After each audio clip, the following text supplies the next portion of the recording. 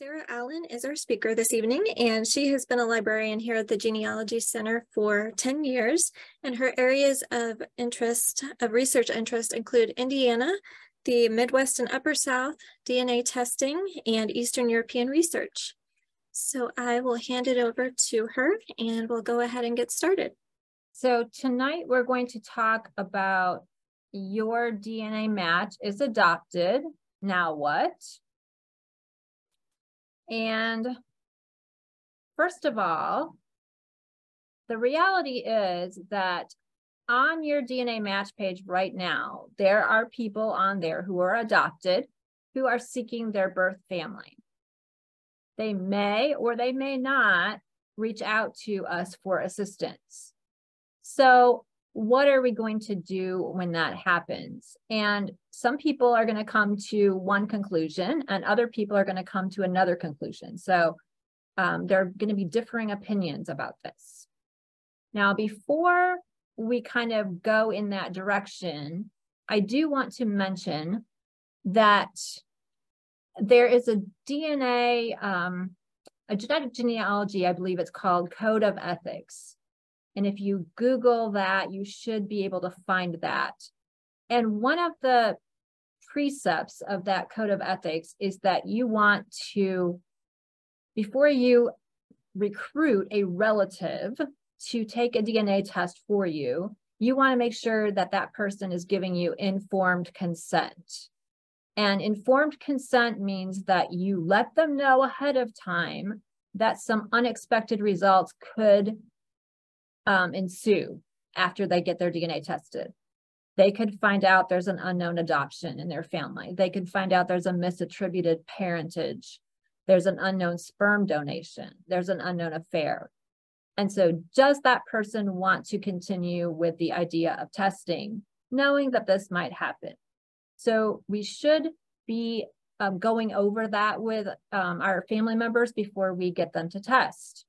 Now, I didn't know this when I started out, and so I tested a bunch of family members in the late 2000s, early 2010 time period, where I didn't have their informed consent. But now that we know better, we try to do better, right? So going forward, the last 4 or 5 years since I've known about that code of ethics, I've tried to abide by it.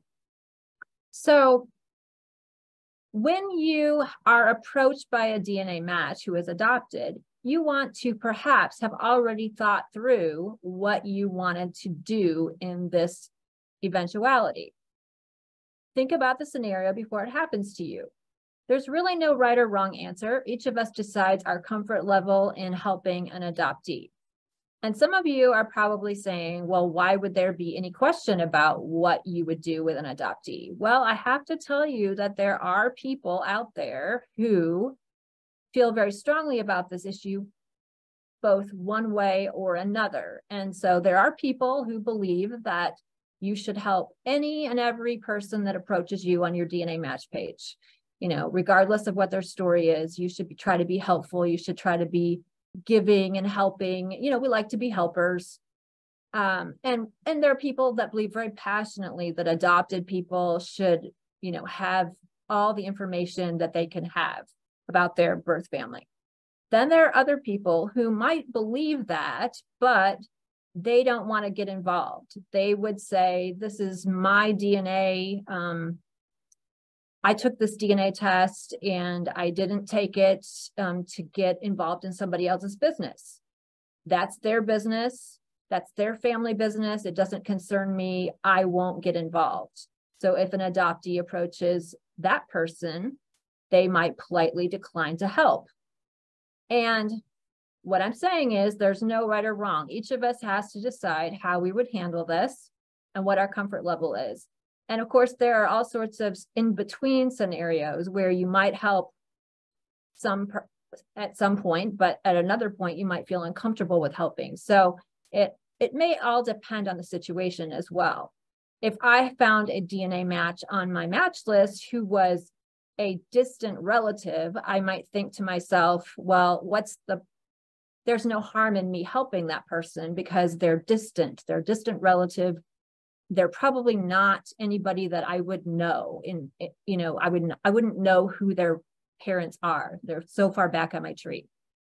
On the other hand, if I got a DNA match to a close relative who turns out to be adopted, this definitely impacts my personal close family members, and it could have the potential to get very messy and very sticky. Now, I personally would decide to help that person, but some of you might make a different decision. If you found out that your sibling gave up a child for adoption, or your grandmother gave up a child for adoption, and this was a closely guarded family secret. So there's all kinds of different permutations of this situation. And what you decide to do is totally up to you. Now, there are different perspectives or points of view from the different people that are involved in adoption. And so these slides are just to give you an idea of some of the perspectives. I certainly haven't listed all of the perspectives, and I'm not an adoptee, nor have I adopted a child out. So I'm kind of speculating on some of what these points of view would be. So I haven't included everything, but these are some of the main viewpoints maybe. So the biological parents, many of which were promised privacy at the time of the adoption. They wanted to give this child up and kind of go on with their lives, were promised privacy at the time of the adoption. They were told the child would never be able to find them or track them down. And DNA testing has upended this. Their child can find them and track them down, even if they themselves do not take a DNA test. And some are now quite disturbed that they're being contacted, while others are overjoyed. So it really just depends. Adopted parents, in the same way, some have been promised that privacy at the time of the adoption. And there are some adopted families that have never told their child that they were adopted.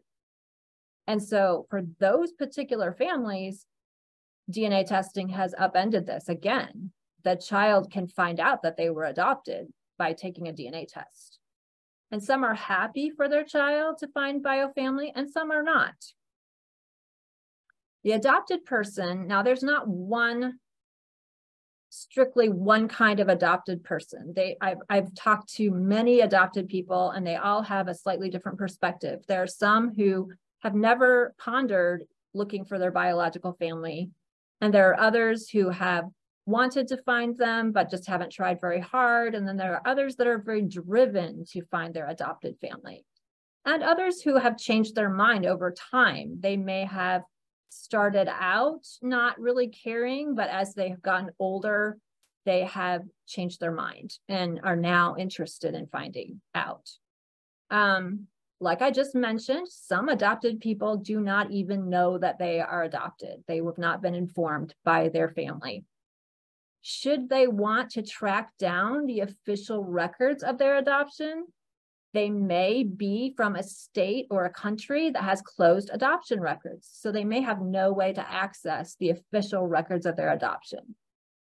Some of them have medical conditions that their doctor has said to them are inherited, hereditary, and that it would behoove them to track down their biological family, but they have no way of doing so. A lot of adopted people have no idea of their ethnic background, never seen pictures of family members, but DNA testing has given some of them, the ones that choose to, has given those that choose a method of finding out about their biological family, and it gives them hope. Now then there's you and I. We are the kind of the bystanders. We're the extended family. We're in the DNA match list. We're not the adopted person, and we're not the adopted, or we're not the bio parent. We're just somebody else in the family. And a lot of us want to be helpful. And we believe that adopted people deserve to know their background. But on the other hand, assisting an adoptee could put you in the middle of a family secret, potential awkward situation. And we might not want to meddle in another close family member's business. And there are different things that we can do to help the adopted person. We can provide them with information on who you think the biological family might be. You can even provide them some pointers on navigating family dynamics. You can provide photos. You can provide medical information about yourself and your branch of the family if you feel comfortable with that. You do not want to make contact with the bio family for the adopted person. Even if you think it might help smooth the way, it really is up to the adopted person to make the first contact and to get that relationship started out on the right track. So our job is to step back when they're ready to make the contact. And the only thing that I would say that, the only situation where I would say you could possibly make an exception to that would be if it's a really close family member. And, you know, if it turns out you have a half brother or half sister, and you think that you can approach your parent in a better, you know, to kind of smooth the way for the person, I would say maybe that would be okay. But for these other relationships, no, let the adopted person make the first contact.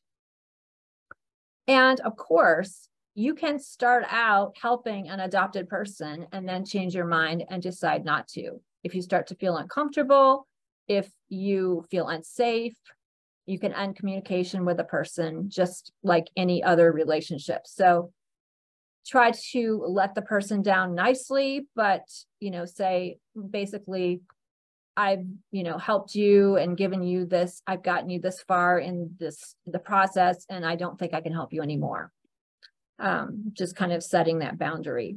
So you can stop at any time should the circumstances change, in your circumstances change.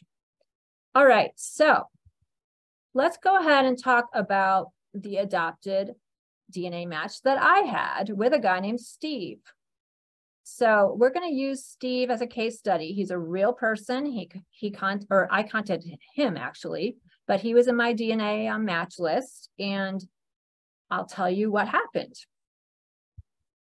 So first of all, I did want to mention that I have tested both of my parents recently at Ancestry.com, and I did get their informed consent before I had them take the test, and they both were fine with it. So even though I kind of mentioned, you know, I've seen a lot of things, Mom and Dad, you know, there could be something weird that comes up in our DNA. If you test, we could find some kind of adoption or unknown parents, that type of situation. And my father was like, great, the more the merrier. And my mom said, well, we wouldn't have any of that in our family. So it was kind of funny. That's the difference in the personality between my two parents. But anyways, the other part of my story that you might not know is that I've worked as a volunteer search angel for the past 4 or 5 years, helping adopted people find their families. So this is something that I've done quite a bit for other people, and I haven't been related to those people. But so if I ran across an adoptee that I was actually related to, of course I would want to help them, right? You know, it's a kind of a no-brainer.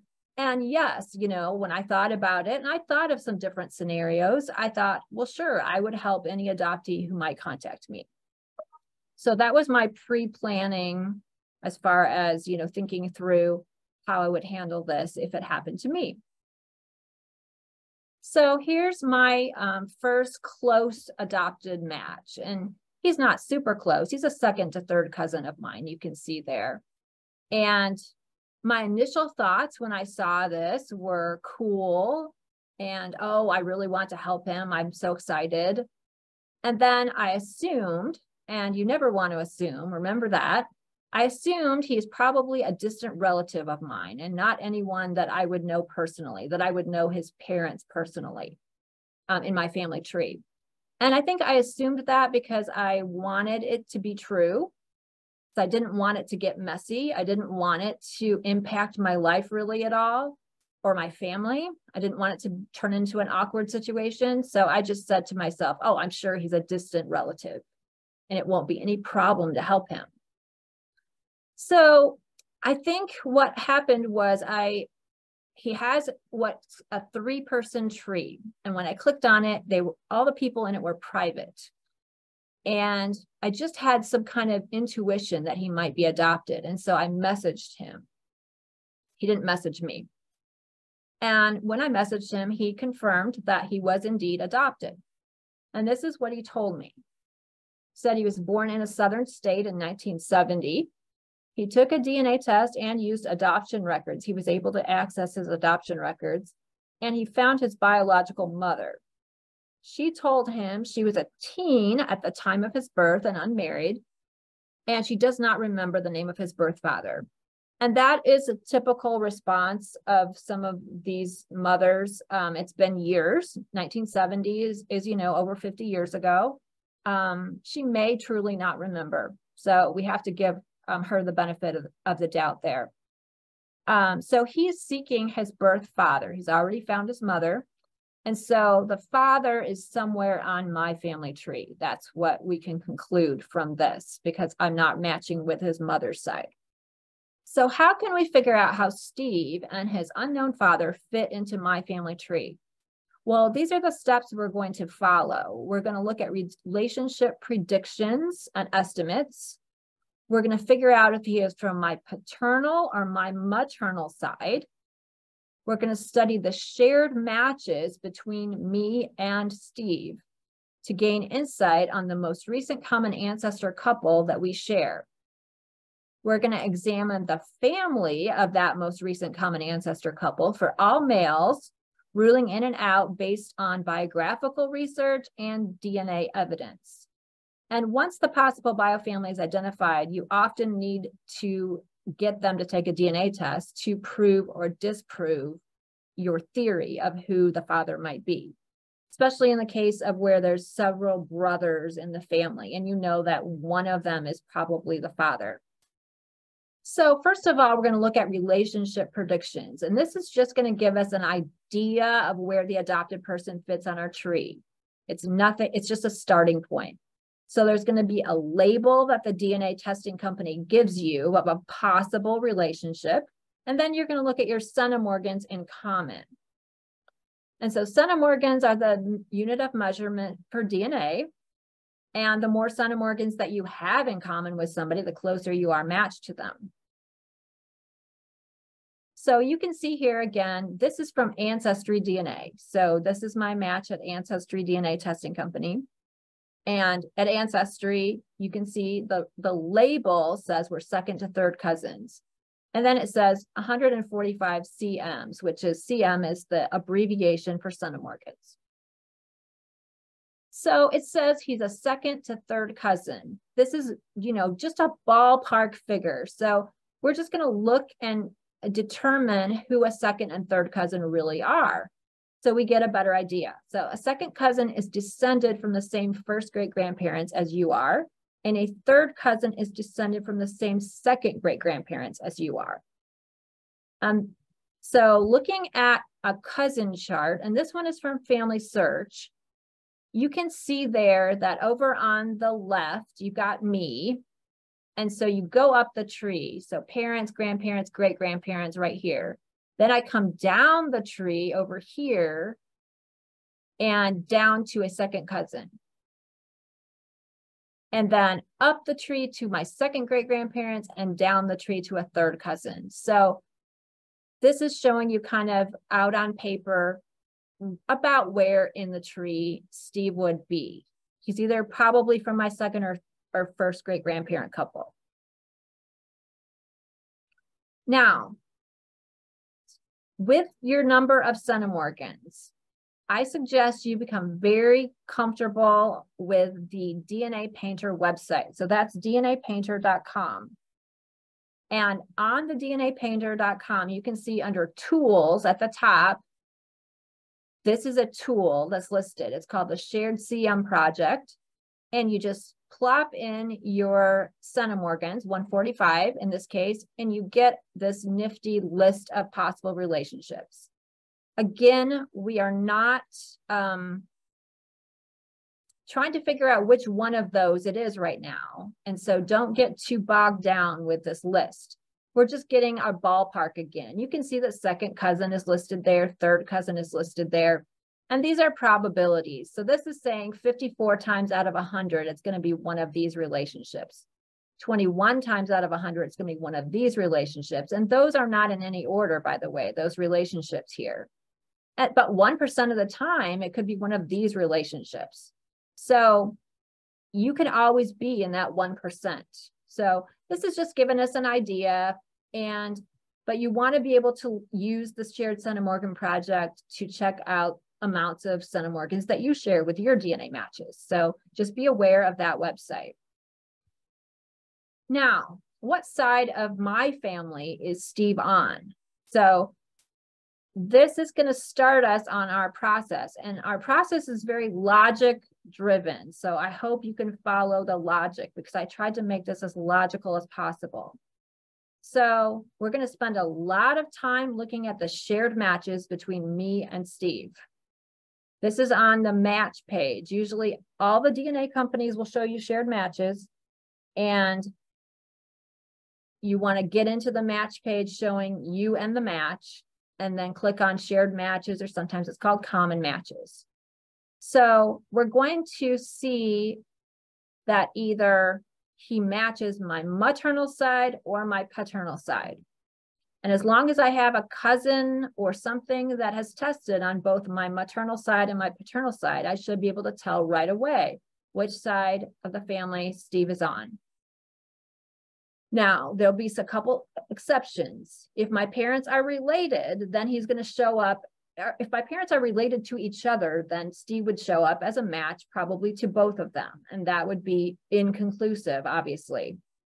If I'm from an endogamous population, such as Jewish, French Canadian, Amish, where people are intermarried with what everybody in the community is basically coming from an intermarriage situation a couple generations ago, where they just married other people in their Amish community over and over and over again.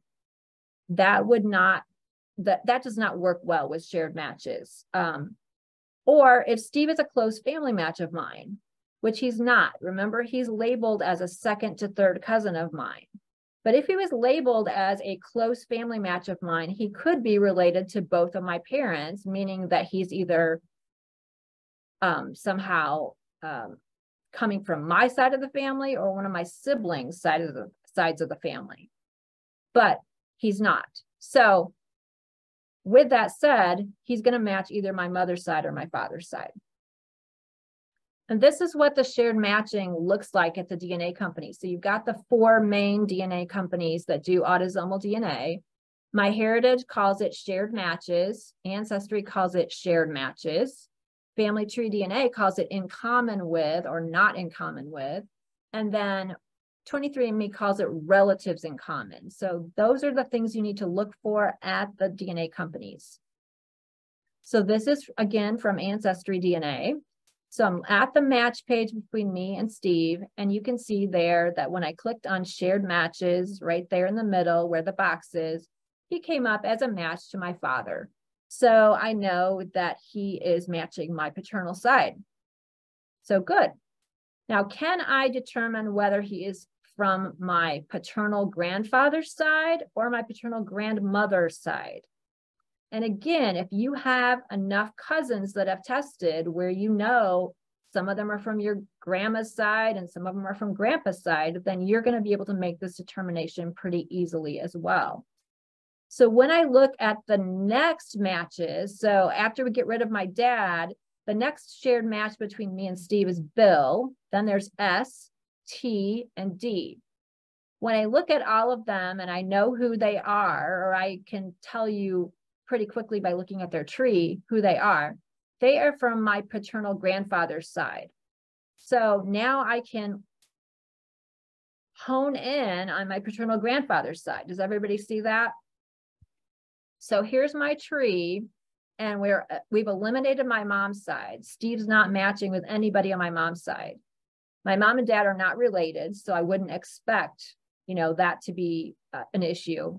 He's matching my dad, who's tested. So, and he's also matching cousins up here on my grandpa, David Allen's side. So he's not matching Fanny, my grandma. So I've eliminated 3/4 of my tree already. And I know that Steve has to be somewhere up here on this side. And he could be even a little further back on one of these, the Allen, Brown, or Kennedy lines here. But he's somewhere up here on this top part of the tree. That's where he's branching off somewhere. So can we learn more about Bill, S, T, and D? Remember, those are the top shared matches between me and Steve. Well, yes, we can. I've done a lot of research on my matches, I should say. I've identified almost all of my matches, beginning with the third cousins and going up to the closest matches that I have. I know at least what family most of them are from, and I know some of you can't do that. But it's a worthy goal to have, to try to identify your third cousin matches and closer, so that if you come across this kind of situation where you are working with an adoptee, that you've already kind of done this groundwork where you've identified a lot of your closer matches. So like I said, Bill, S, T, and D are identified, and I know who they are. Bill is an Allen cousin. S and D are Brown Kennedy cousins, and then T is from the marriage of my great-grandparents, David Allen and Alice Brown. So let me show you a little bit what I'm talking about here. This is going to try to show you how I'm sharing with Steve. So this is my second great-grandparents, Jacob and Melinda Allen. They are two Allens that married each other. So yes, they are related to each other as husband and wife. They're like second cousins with one another. They had my great-grandfather David here, and you can see I go down to, I come down from David. And this couple had at least 2 other children. They had Marion and Nettie, and those are siblings of my great-grandfather David. And I have DNA matches to some descendants of Marion and Nettie. So I have BF here, and I have Bill. And then I have BB actually also. Steve is a match to Bill. So Steve, the adopted guy, is a match with Bill, and he's a match with BF. So that's telling me that Steve is a descendant of Jacob and Melinda somehow. Okay. Just like I am. Now, the next thing that's a little interesting is that here's my other set of second great-grandparents on that side of the family, George Brown and Sara Kennedy. And they are the parents of Alice Brown, who married David Allen. And you can see that I'm on that side of the family again. Alice Brown had at least 2 siblings, Fred and James, and they had descendants that have taken DNA tests. There's D here and S here. And I'm matching with D and with S, and so is Steve. So this is telling me that Steve is also a descendant of George Brown and Sara Kennedy. So this is kind of curious, right? So if we look at this chart again, we see that Steve is matching both my great-grandparents up on my paternal grandfather's side here, the great-great-grandparents. He's matching this family and this family, the Allens and the Browns, Kennedys. So this tells us that Steve is coming from a marriage between those 2 families. And we have a marriage between those 2 families. And that's my great-grandparents, David and Alice. So just to be clear, here's our logic puzzle. If Steve has Allen DNA and Brown DNA, then he has to be descended from a marriage or relationship between those 2 families. And there is a marriage, and that's between David Allen and Alice Brown. So those are the most likely, most recent common ancestor couple between me and Steve. So that's sometimes abbreviated MCRA. So they're that common ancestor couple. So I need to be looking in their family for Steve's father. Does that make sense to everybody? So if there hadn't been a marriage between the Allens and the Browns, then that would indicate that there had been a relationship of some sort that resulted in a child. That would be Steve's father. So there are other situations, but usually you're going to find a marriage and a marriage record, and you're going to be able to say, oh yeah, this is why they're sharing Allen and Brown DNA, because there was a marriage between those two families. So once I learned this put Steve as a much closer relative to me than I thought he was initially. And I started having second thoughts. Remember how gung-ho I was at the beginning? I was like, oh yes, I would help any adoptee that approached me, you know, of course I would. I would be glad to give them, you know, this information. Well, now I kind of had these second thoughts, and I had a couple sleepless nights, and I thought to myself, I know my Grandpa Allen's family pretty well. I go to family reunions. I've seen them for years. I'm acquainted with a lot of them, and I didn't want to harm my relationships with these people. I felt it was a potential tricky situation. So I spoke to my dad about it, and he calmed me down. Now, my dad is quite elderly right now, but and his mind is not what it once was, but he has consistently said over the years that the Allens are very kind, generous people. They're loving. They have a good sense of humor. They don't take themselves seriously, and that family is everything to them. And if they found a new family member, they would be thrilled. That was his opinion. And so he urged me to continue. And I decided to continue, but I also gave myself permission to stop at any time. So if I started to feel uncomfortable, I could pull back and maybe just kind of take a rest for a while, or stop altogether, depending on what I found out. But that I had a good feeling about Steve. I thought he was a nice guy. I didn't have any qualms about working with him. So I felt like, you know, I'd have to be very careful in how I approached it with him, but I thought he would probably understand if I had to take a break. So that's what I decided to do, and I continued. So how is Steve actually related to me then? So I have to take a deep dive into my great-grandparents and their family.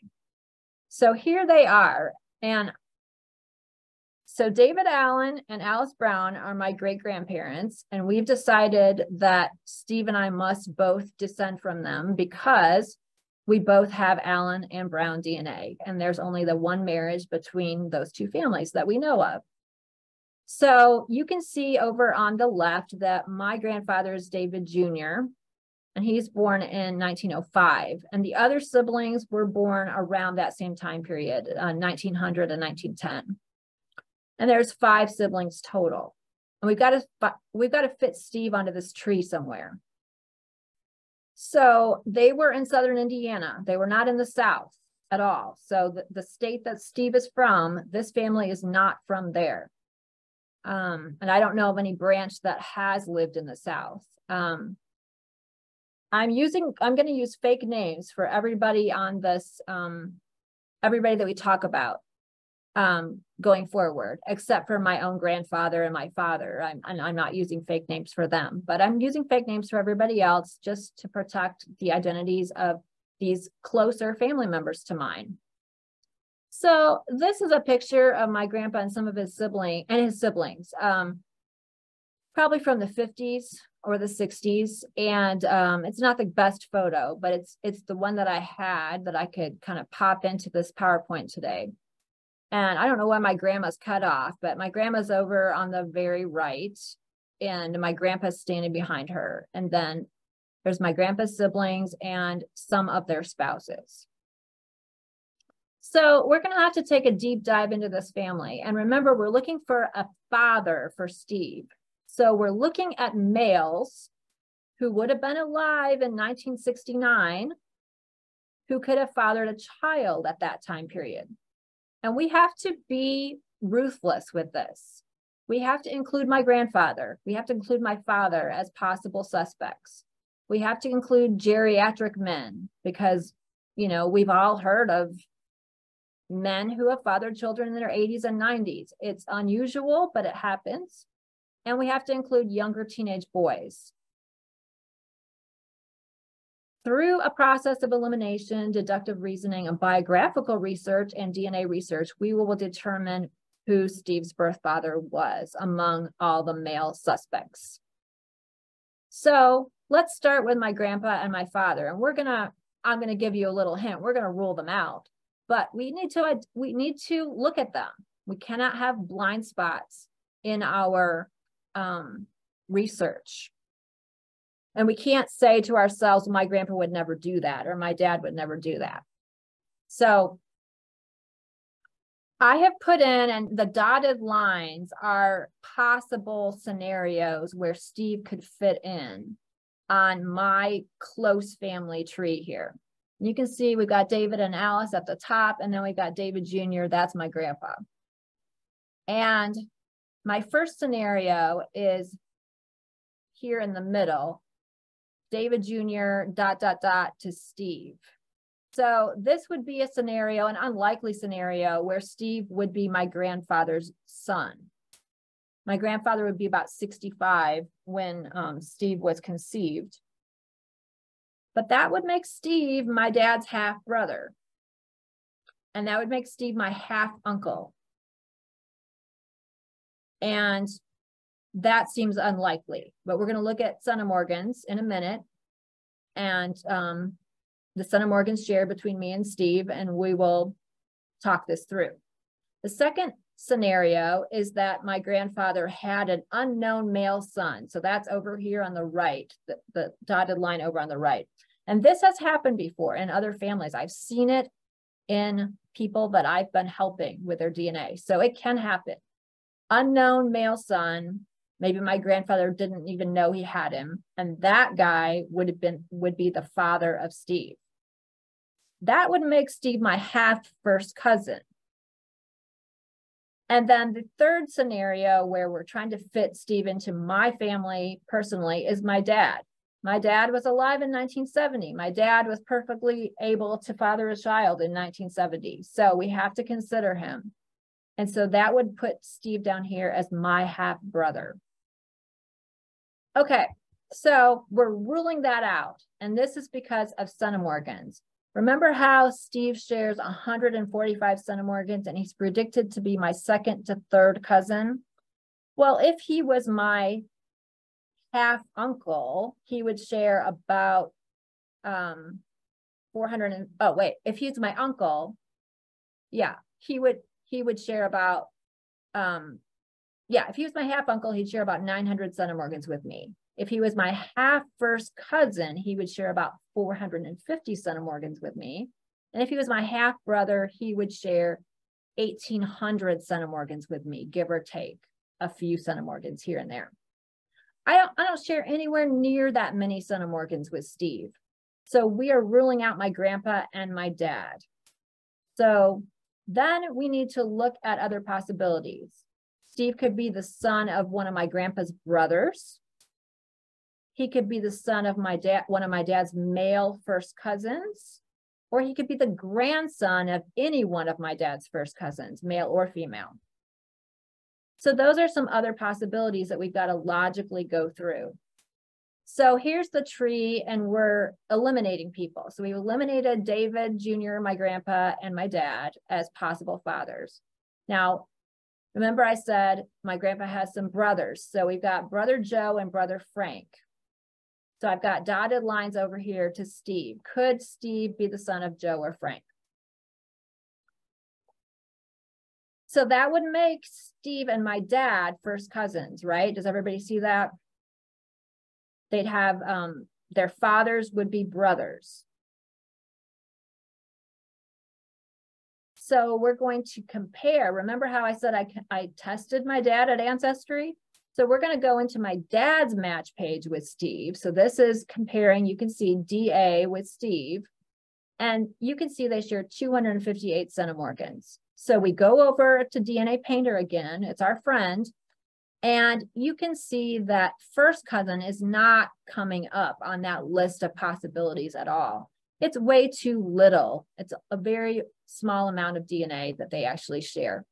A first cousin would share on average about 900 centimorgans of DNA.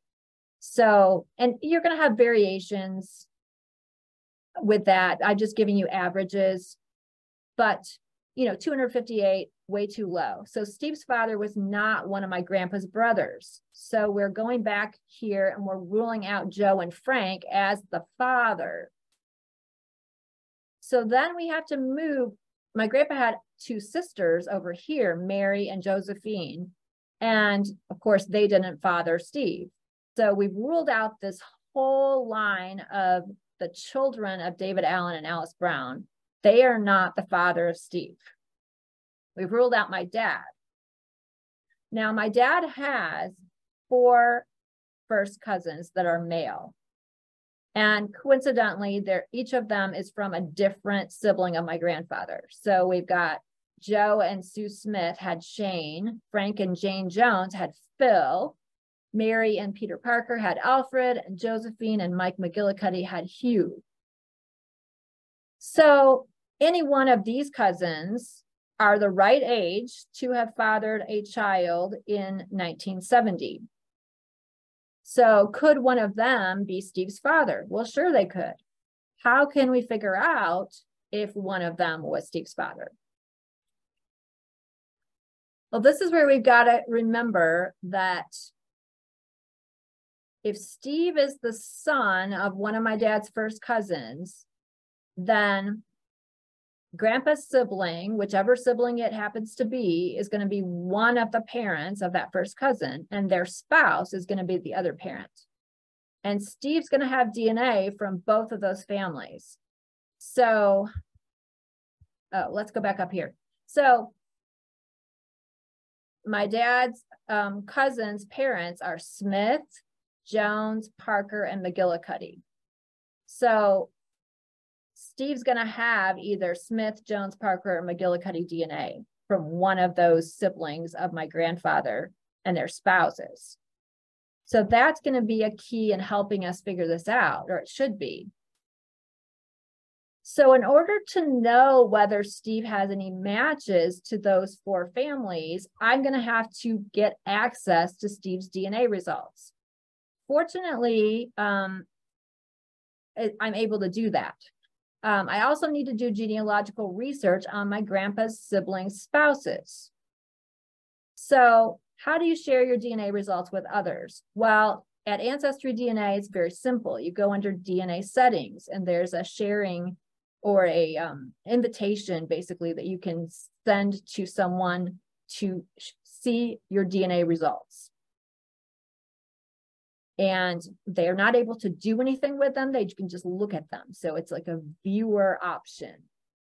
With the other companies, there's no such option. And so you're either having to give them all your login information so they can log into your DNA account, or you're having to share like screenshots with them. It's very tedious, whichever way you do it.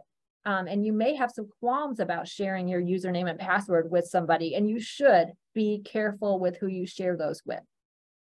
Make sure that the search angel or whoever's helping you is a reputable person. But at Ancestry, it's fairly simple, like I said. And this is what I mean about building a pedigree chart and working on the trees. I need to look at all of the people that my grandpa's siblings married. Remember, it was Smith, Sue Smith, Jane Jones, Peter Parker, and Mike McGillicuddy. So I'm going to work up a family tree chart for all of those people. They're the spouses of my grandpa's siblings, so that I can better help Steve with this problem, because Steve's going to be related to one of those families. So after I had completed those charts, what I did was I searched Steve's match list for those surnames. So you can search at all the different DNA companies. You can search for a surname in your matches. You can search the trees of your matches, and you can search the names of your matches. And so my first thought was to just search the trees in the match list for those names. Well, look at those names for a minute. Smith and Jones, those are two of the most common surnames out there, and Parker's not much better. So when I started doing this, you know how many Smiths and Joneses I found? And a lot of them were related to Steve's mother's family, because Steve has matches, you know, on his match list to his mother's family. And so these are Southern Smiths and Southern Joneses. And I kept sorting through all of these people and getting really frustrated. And I just decided this is not a good method for this particular problem. It might work for a different problem. The only thing that I could really say was I didn't find any McGillicuddies. And so I thought we could rule out my grandpa's sister, Josephine, who married Mike McGillicuddy, because I didn't think that that was going anywhere. But too many Smiths and Jones and Parkers to sort through. So we need to make a different strategy. And our new strategy is process of elimination. I decided to sort out Steve's matches by process of elimination, because he already knew 3 out of the 4 grandparents' sides of his family. So he knows his mother and her parents, because he's found them. He's reunited with his mother, and he's traced her tree. So he can tell whether a DNA match is on his mother's side. He also knows who my family is now, and they're the Allen and Brown matches, which we've already kind of gone over. And so that is one side of his father's family. There has to be another side of his father's family, and that would be the unknown person who married into my family. So the way this works is that Steve would go through his match list and just eliminate the ones that are from his mother's side and eliminate the ones that are on my side to the Allen and Browns. And there are going to be leftover matches, and those are going to illuminate this unknown grandparent here that must have married into my family, or at least had a relationship with somebody in my family to produce Steve's unknown father. When I did that, there were leftover matches. And I looked at the trees of those matches, and I'm looking for names and clues and places. I'm looking for Southern Indiana for one thing, because all these people all my family is headquartered in Southern Indiana. And I'm also looking for names. And I'm looking for the same name over and over again. So I can say, okay, he has a group of matches that are all this family name. So this might be important. And so bingo, when I looked at these leftover matches, he had multiple matches to a family named Judson, and they lived in Southern Indiana. And so I said, aha, this must be it. And I vaguely recognized the name Judson, and I asked my dad about it, and he said, yes. He said, one of my cousins, Connie, married a man named Judson. And I said, aha. So then I needed to do genealogical and biographical research on Connie and her husband. And her husband's name was Jed Judson. And sure enough, when I did some research on who Jed Judson's family was, I did a pedigree chart on him and his family, his parents, his grandparents, and so forth. They were the same Judsons that were in Steve's DNA match list. So the two families were matching up. So what are the chances? Again, here we have logic. What are the chances that Steve is matching to a family of Judsons who married into my family without it being the correct Judson that we need? So I don't believe in coincidences. I mean, there could be a coincidence, but most likely this is the connection we are looking for. Connie Allen and Jed Judson are probably Steve's grandparents. So we need to look at their family and research this couple really intensely. Where were they living in the different census years? Who were their children? What were they doing for a living? What was going on? We need to do some biographical research into this family. Here is a picture of a lot of my dad's female cousins, and Connie is one of them that's listed, that's pictured there. So again, I'm sorry, it's not the best picture. The Allens took a lot of snapshots and a lot of them are kind of faded and also blurry, but these are some of my dad's cousins. It says 1942 on the 4th of July. So a lot of the family had a big get together every year on the 4th of July, and sounds like they had just barrels of fun at those get-togethers. We have a lot of fun pictures from those. So anyways, here's our family tree going down, starting with our most recent common ancestor couple, David and Alice Brown. Remember that Steve had DNA from both David and Alice, the Brown and the Allens. We have my grandpa, David Allen, my dad, and me would be here. And here's where it comes in. We've got Joe Allen, my grandpa's brother, married to Sue Smith. And we did have a few minor DNA matches to the Smiths that I finally found in Steve's match list. But it looks like the Smiths were not a very prolific family, this particular bunch, and nobody in that family has been DNA testing. So it was hard to find, but there are some matches to Sue Smith's family in his match list. So they weren't left out, but they weren't obvious either. But here's Connie Allen, who is the daughter of Joe and Sue, and she's the one that married Judd Judson. They had 2 sons. And so one of these men is probably Steve's dad. That would be the conclusion that we have to make after we look at the fact that Steve has DNA from Allen, Brown, Smith, and Judson. So doing kind of a deep dive on the sons, we've got Paul, born 1950. So Steve's born in 1970, remember. So Paul, born 1950, my dad thinks he was in the Army in 1970. So it's unknown where he was stationed. Could have been in the South, might not have been, don't know. Paul is still living to the best of my dad's recollection, and I did some research and it looked to me like he was, and he has several children. Then his younger brother, Jason Judson, is the other option. He was born in 1956. That would make him 14 at the time, 13, 14 at the time of Steve's conception.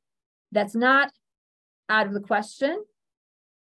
We do know that the Judsons were living in southern Indiana in 1970, so they were not in this southern state. And we also know that Steve's mother was never up in Indiana, not living in Indiana, at least for any reason. There's a possible scenario where they vacationed down in that southern state and Jason ran into her somewhere and had a short-lived encounter with her, but we don't know. So Jason is deceased, so we can't ask him, but he does have some living children. So my next step was to turn this over to Steve. I have gone as far as I can go. I gave him charts where I detailed all of this out in great minutia, kind of what I just told you about how he's related to Allens, Browns, Smiths, and Judsons. And that led me to Paul and Jason Judson, the sons of my dad's first cousin, Connie. And I suggested that he contact Paul since Jason was deceased. So, strike with the brother that's still living and just see what he says about all of this. And the ball's in Steve's court at this point. I also gave him a Facebook page that was for Paul and gave him information on, what city Paul was living in. I gave him a template that I give to some of my other DNA, some of the other people that I help when I'm a search angel, that he could use to try to write a letter if he was having trouble kind of getting a letter started. And I also gave him some photos and medical history that I knew about the family. Now, my responsibility is over here. Steve decides to make contact or not. I do nothing now. And Steve could decide not to contact this family. And then I don't contact them. I don't talk or gossip about it in the family. I don't hint around about it to Paul or any other family member that is involved or not involved. I just leave it alone. And that's hard to do. And actually, Steve went through a minute or two where he was undecided about whether he was going to actually contact And I thought, gosh, that's going to be rough. I feel, I've done all this work, and then he decides not to contact them, but that's his choice. So his wife convinced him, actually. She looked at the Facebook pages and she said, this man looks just like you. He has to be your father. And so you need to contact him. So Steve did.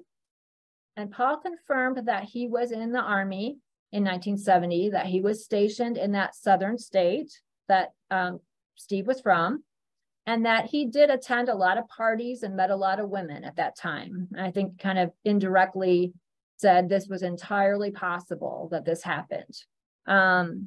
Steve's mother said she recognized the picture of Paul once they showed it to her. Paul was unmarried at the time, and that could be a reason why he was receptive to this contact.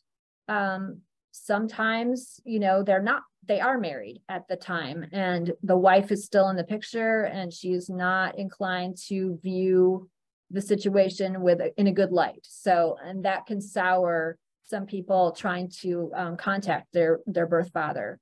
But Paul was unmarried at this time, and he acknowledged that it definitely could have happened, and he agreed to take a DNA test. And when it came back, this is what it looks like. This is the match page between Steve and Paul. And it says Paul's his father, right? Steve was very, very happy. He was so thrilled. So remember how the DNA company predicted that Steve was my second to third cousin? I thought we'd circle around here and just show you what the actual relationship was. He was actually my second cousin once removed. So Paul and I are actually second cousins, and then Steve is one generation below me, and so that makes him once removed from me. It means one generation removed. And DNA Painter did predict that that was one of the options for 145 centimorgans, second cousin once removed. Now, what was the reaction? Well, now I've never met Paul, so I don't know Paul personally. I knew some of his family members, but I'd never met Paul. So it turned out not to be awkward at all for me. But after Paul took the test and he came up as Steve's father on Ancestry, he saw me on his match list, and I'm on there as Sara Allen. So I'm on there with my real name. And so he recognized my name, and he messaged me on Ancestry, and he said, "Are you Donnie's girl?" And that's my dad's childhood nickname. And I said, yes. And we talked a little bit about my grandparents and his memories of going over to their house and how much he loved them. And then he said, I have a feeling that he was waiting for me to say something about it, and that Steve might have told him that I was involved. But he finally said to me, "Well, I found a new son on Ancestry." And I said, "Wow, that's wonderful. Congratulations." I didn't say anything else. I didn't fess up to having been involved. But from what I understand, they have loaded up their camper and motored on down to see Steve in the southern state where he lives already, and that the reunion went well. So I'm very pleased. And actually, I think that is the end of my program. And I hope you learned a lot from my experience with helping an adopted person on my DNA match list. Alrighty, so we do have some questions. So the first one is the person says that they were contacted by a DNA match who tested it family tree DNA. They know that he's a match to their mother's side of the family, and he doesn't know for certain that he's adopted, but no one is willing to speak to him. So she's asking for suggestions. Well, it sounds like you're probably doing about the right things. You've asked him for a screenshot of your closest matches and of his closest matches. And hopefully you'll recognize some family members on there. Maybe he'll send you several screenshots down the page. You can have him do the in common with you at the tool at Family Tree DNA. I think it's called in common with. And that would just like limit it down to his matches that are in common between you and him. And you can see from his page how many centimorgans he's sharing with all your different family members. And that might help you and inform you as to where on your tree he might be. If he feels comfortable sharing his login and password with you, I mean, you could go that route. If he would do that, that might be the best. And if you need some more like guidance from me, you can always send us an email and I will be happy to try to guide you a little more through it. If you send us an email here at the library, it'll get to me. Okay. And the next question is, they're wondering about suggestions for asking extended family to test. Yeah, it's difficult. There are always going to be people out there who don't feel uncomfortable about it. And you can try to reassure them that the government is not accessing your DNA and the police are not accessing your DNA unless you test at certain companies. They're not accessing your ancestry or 23andMe DNA. And they are if you upload to GEDmatch and you've opted in for that law enforcement to actually use your matches at GEDmatch. But yeah, sometimes saying less is more, just kind of saying, I got all my relatives to test by basically everyone knew that I was the person in the family that was interested in the family tree. And so basically all I really said was, it really helped me with the family tree if, I could get your DNA testing. And they all just kind of said, sure. I really didn't have anybody that said no.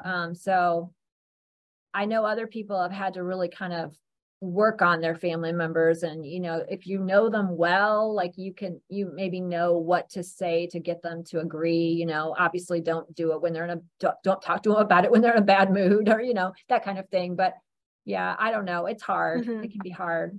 Yeah.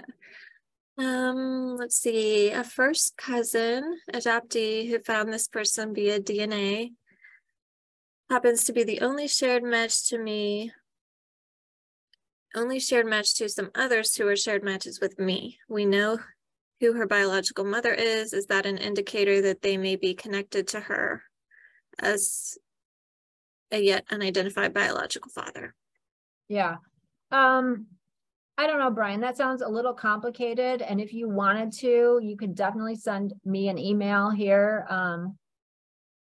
And I can try to go over that a little bit more with you and think through some options. So I'd be happy to do that if you wanted that help. Because there can be times when the shared matching kind of leads you astray, or it leads you in another direction, or it provides several different avenues to go down and you're not quite sure what to do. Mine happened to be really straightforward on the example that I gave tonight. And the next question has to do with contacting a match. So this person discovered a 1000 centimorgan match, made contact with her a while ago, not realizing how they were related, and not sure yet about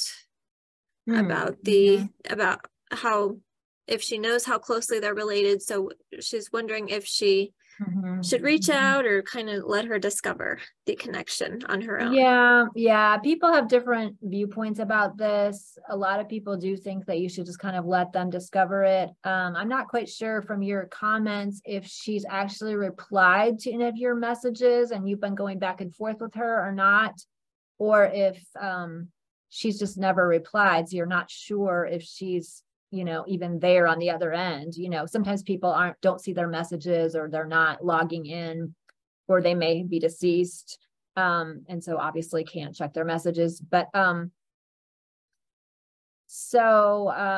if you wanted to email me with a little more details, I could give you some more advice about this one too. Mm-hmm. And the next question is wondering what search angels charge. I believe that there may be search angels out there that do charge something, but your typical search angel should be doing it for free. And so there are a couple groups on Facebook. If you are involved, if you are on Facebook and are comfortable with Facebook, these would be private groups that you can join on Facebook. So nobody else sees the post except for the people in the private group. And there's one called Search Squad. And those people are DNA angels and they're free. They offer you free help. They're affiliated with CeCe Moore, who is a pretty famous search angel herself. Right now, she's doing a lot of work with Jane Doe and John Doe bodies that are being found, but and criminal cases. But she started out as an adoption search angel, and so she's quite well known. It's a very reputable group. So Search Squad, you could join that group, and they would help you for free. And I can, say that they're a reputable group. There's also a website, I think it's called DNAangels.com, and they are free and reputable as well. Well, they're free if you're looking for your own parents. If you're looking for a grandparent, I think they might charge you a fee. And so if you don't want to do that, I would circle back and get on Facebook and do the Search Squad, which is free. The next question, they're wondering about a Y DNA test and how that might have affected Steve's situation. Yeah, we could have had Steve do a Y-DNA. I tend to try to solve cases with as few DNA tests as possible. So if we could solve it by Steve's ancestry DNA, which we actually did, we didn't have to use any other DNA tests. That saves Steve money. Steve didn't have to buy the $150 Y-DNA test because we figured it out through the ancestry test. But yes, if we were stumped, I would have suggested that he test at maybe 23andMe also, because that's another really large testing database of people, and then possibly the Y-DNA if we were still stumped. Yes, that certainly would be a possibility. Good catch. Good. So we'll do one more. So the last one is, what about someone who descends from an orphan child and doesn't know about their lineage back from the parent who was orphaned? Okay, well, I would think that you, whoever this person is basically the same as an adopted person. So, the adopted person comes into the DNA testing not knowing who either of their parents are. And so they're just looking at their DNA matches and trying to decipher, how I'm related to these people, and working on kind of the same process that I was doing a little bit with Steve there. But the adopted person is having to do that with all of their DNA matches to try to make some sense of it all. And so an orphan who, doesn't know who their parents are is essentially the adopted person in the family. So you would still get DNA matches to the orphan's bio family, but you'd have to kind of decipher who they are and figure out who they are. And if you wanted to send us an email about that, Pam, I'd be glad to advise you further about that as well. That's I see good. one last Thank question you. that I will answer. How long did the whole process last? Finding Steve's birth family probably took me a couple weeks. I didn't work on it like nonstop. I was kind of stopping and starting, but yeah, a couple weeks. All right, thank you. So that'll finish us up for this evening, but if you would like a copy of the chat for the program tonight, or if you have any additional questions, please send us an email. So it's genealogy@acpl.info, and we'll stick that in the chat. So thank you again for joining us this evening, and have a good night. Bye. Bye.